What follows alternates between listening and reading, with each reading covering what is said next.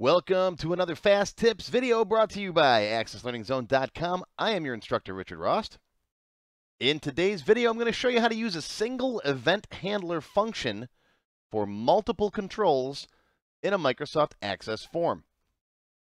Okay, in my other tech help video, Custom List Box Columns, I show you how to create a list box that will display different columns based on which checkboxes you select. Okay, here's the database. I got first name and email selected. If I add last name, it pops up over here. Phone number, it pops up over here. Okay, and it displays each one of these. I'll put a link to this video down below in the links section in the description below the video. Go watch that.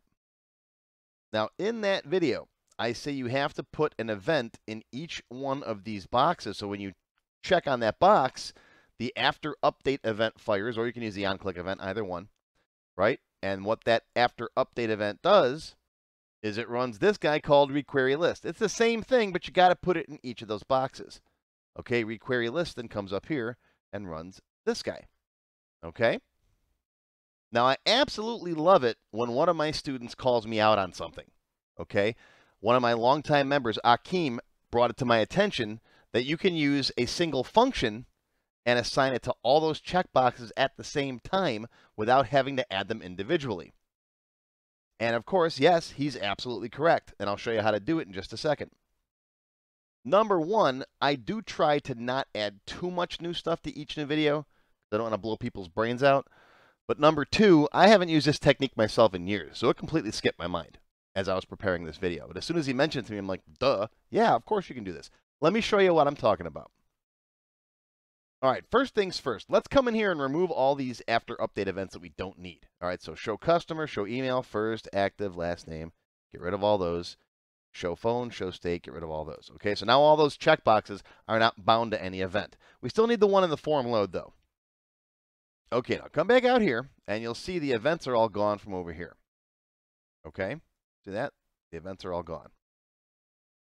Now, in your code, this guy is private sub requery list. A sub just does something. A function returns a value. Now, if you want this to work, we have to turn requery list into a function. Just change that word to function. It doesn't have to actually return a value, but it's got to be a function. Okay? Now, come back out here to the database. We're going to select all of those checkboxes. Okay? And in either the after update or the on-click event, doesn't matter, we're going to put equals requery list, open, close parentheses. That's the name of my function. Okay? And that's one quick way to assign that to all of these guys. You can't put event handlers in here, like you can't use the event procedure, because that has to be unique VB code for each one. But if you can put it in a single function and all of those checkboxes just run that function, then it'll work. This is one of those tips that I haven't used in years myself. But let's save this, close it, open it back up again. All right?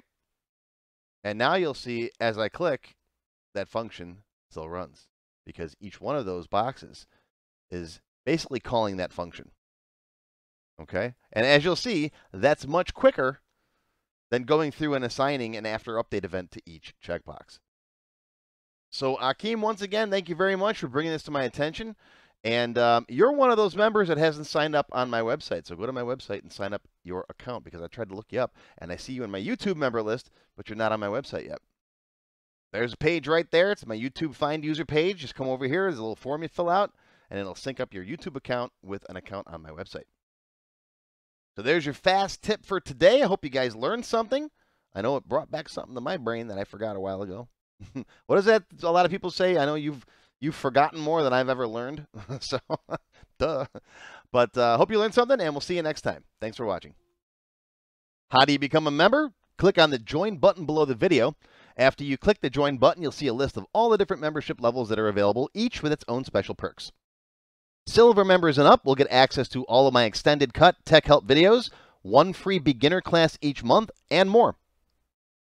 Gold members get access to download all of the sample databases that I build in my tech help videos, plus my code vault, where I keep tons of different functions that I use. You'll also get a higher priority if you decide to submit any tech help questions to me, and you'll get one free expert class each month after you've finished the beginner series. Platinum members get all the previous perks, plus even higher priority for tech help questions, access to all of my full beginner courses for every subject, and one free developer class each month after you finish the expert classes. These are the full-length courses found on my website, not just for Access too. I also teach Word, Excel, Visual Basic, and lots more.